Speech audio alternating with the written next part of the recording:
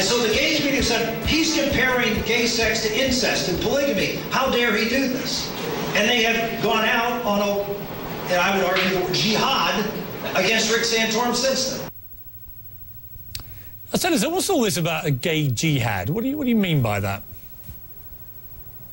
Well, a lot has been written about this. I don't need to, give a lot of airtime to folks who have been rather vile in the way that they have attacked me and attacked the positions that I've held, distorted the positions I've held on the issue of marriage in America, and they have in fact distorted the thing that I just talked about, which is that I was talking about a United States Supreme Court case on the issue of marriage and what that court decision would be with respect to how it would play out with respect to marriage.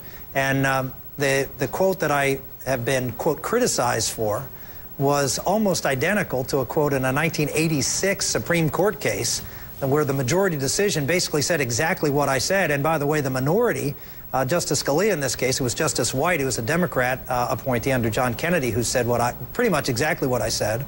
And Justice Scalia pretty much said exactly what I said, which is that if the Supreme Court establishes a right to consensual sexual activity, then it's hard to draw the line between what consensual activity is going to be permitted under the Constitution, and it leaves open a long list of consensual activities that most people, I think, would find rather unappealing.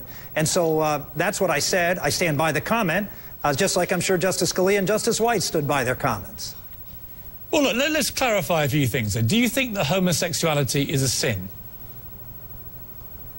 Well, that's a decision not for a politician. That's a decision for someone who is a cleric. I'm not in that line of work. The line of work I'm in is to. There are a lot of things in society that are quote sins or moral wrongs that we don't make illegal.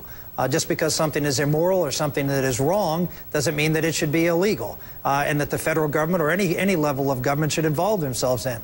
The case that I was talking about that started the controversy, the case was Lawrence versus Texas. I said if I was a state legislator in the state of Texas dealing with the Texas sodomy law, I would have voted against it, because I don't think that that's something that the state should involve itself in.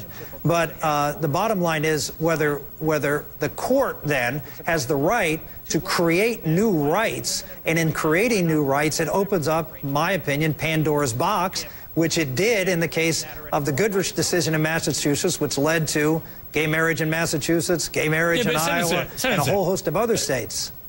Let me stop you there. You keep referring back to this quite complex case. That's fine. But actually, there are some simple arguments here. Michelle Bachmann has raised this whole thing as a huge hot potato. Christine O'Donnell walked off my show when I asked her about same-sex marriage. So these are perfectly justified questions. And you are, I believe, a Catholic. So you must have a view. Yes.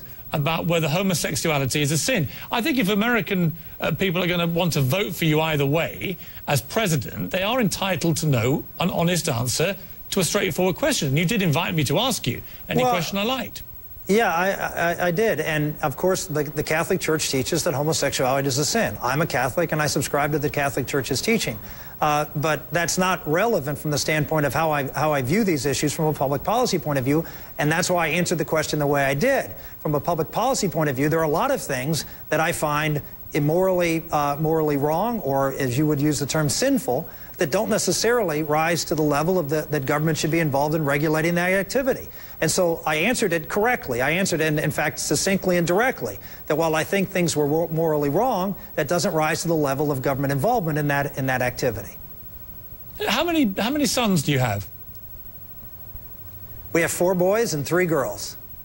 How would you feel if one of your sons turned around to you one day and said, "Dad, I'm gay"? I would embrace them, love them, and try to help them through what I would see as a very difficult and troubling time in their lives. I know a lot of gay people, and I know a lot of the folks that I've talked to who have gone through this, go through a lot of very difficult times in their lives, and coming to that decision and struggling with it even after admitting it. So this is a difficult issue, and I understand it's difficult issues, and my job as a father is to love my son unconditionally, which I do and would continue to do what I could to support him so he could live a good and healthy and decent and faithful life.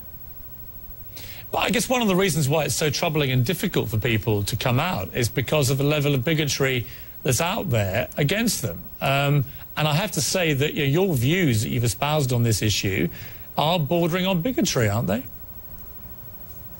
No, I think just because we disagree on public policy, which is what the debate has been about, which is marriage, doesn't mean that it's bigotry. Just because you follow a moral code that teaches us something wrong doesn't mean that. Are you suggesting that the Bible and that the Catholic Church is bigoted? Well, if that's what you believe, fine. I think that 2000. Well, I shouldn't say not fine. I don't think it's fine at all. I think that is that's contrary to both what we've seen in 2,000 years of human history and Western civilization, and trying to redefine something that is seen as wrong from the standpoint of the church, and saying a church is bigoted because it holds that opinion that is biblically based, I think is in itself its act of bigotry.